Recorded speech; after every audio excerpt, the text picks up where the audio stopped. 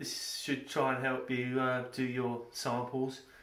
So that was the base colour, and that's made up with about 50% of that, which is fine filler. It's the one that you put on. You can't put on deeper than about 2mm because it's much harder.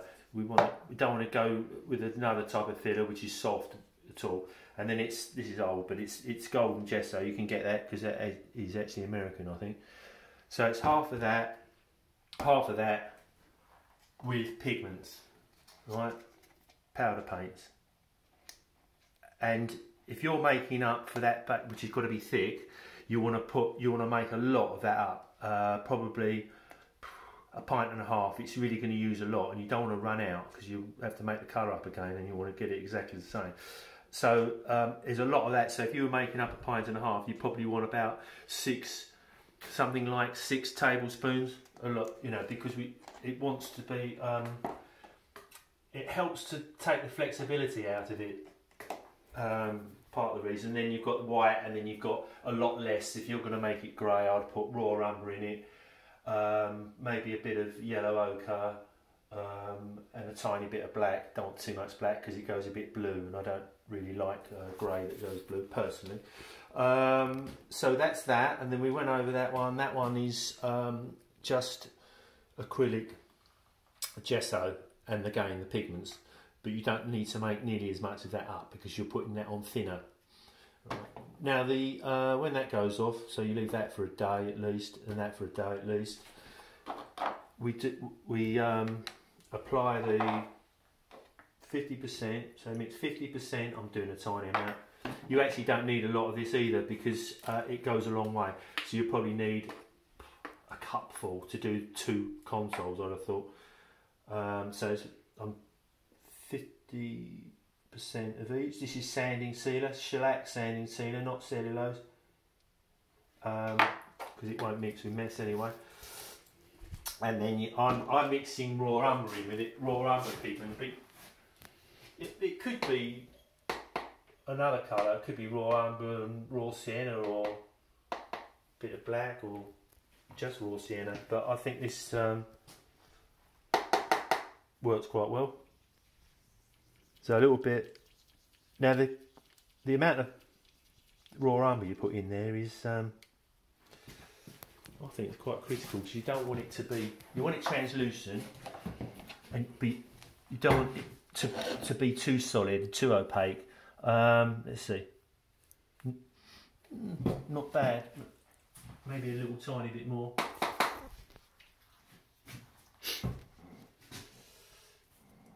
It just adds more depth to it. If you put this on clear, you wouldn't get this other lovely colour on top. You know, it's just another, sort of gives it another feather in its cap, as it were. So you put that on there like that. That might be a bit too concentrated now, but that's fine. Let that go for a couple of moments. Then you get a scalpel.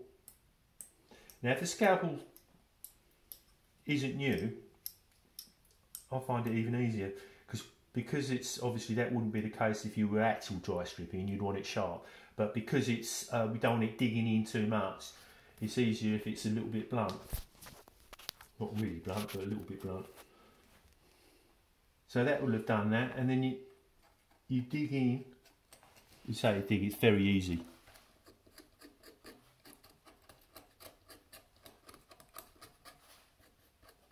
Leaving a bit of the raw umber on the top, because if you take it all off, then you might as well put clear on.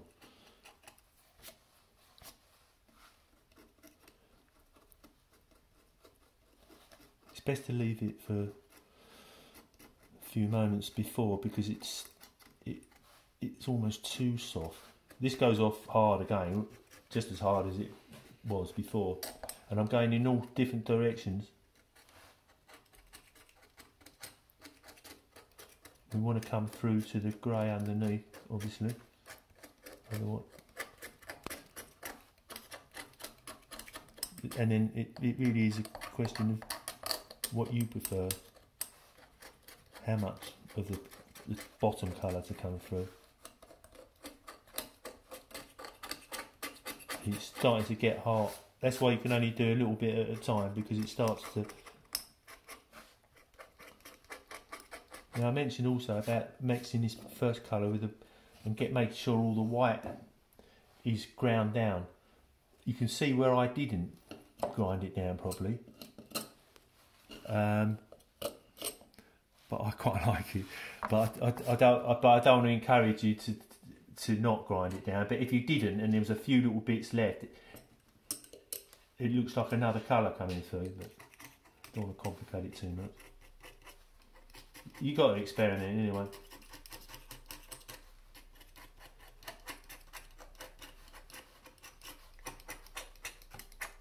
When you get going on it, it can be quite quick.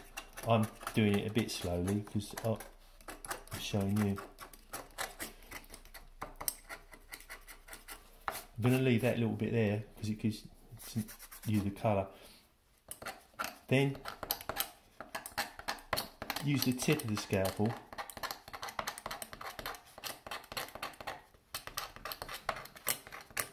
because it makes it look like it's been dry stripped. Because when you dry strip, you don't go in one direction necessarily. Especially if you're doing carving, you're finding yourself having to go all over the place to get in there.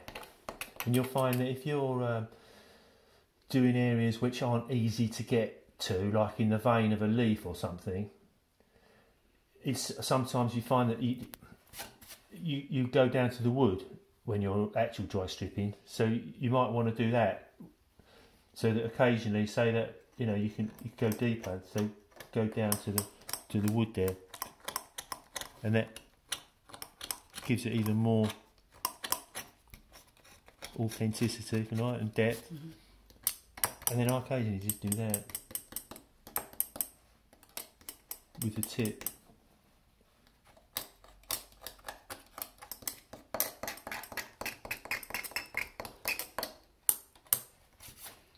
Because that's what happens when you dry stripping. You get it's sort of almost jammed, the scalp.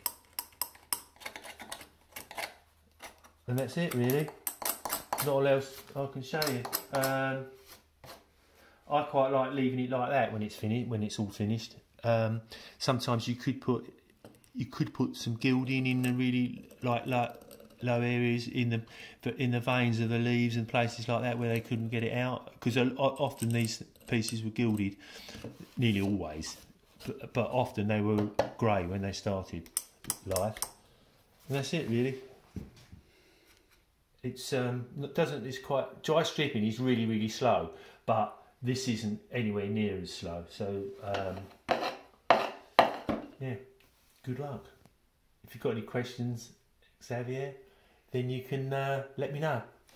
Goodbye.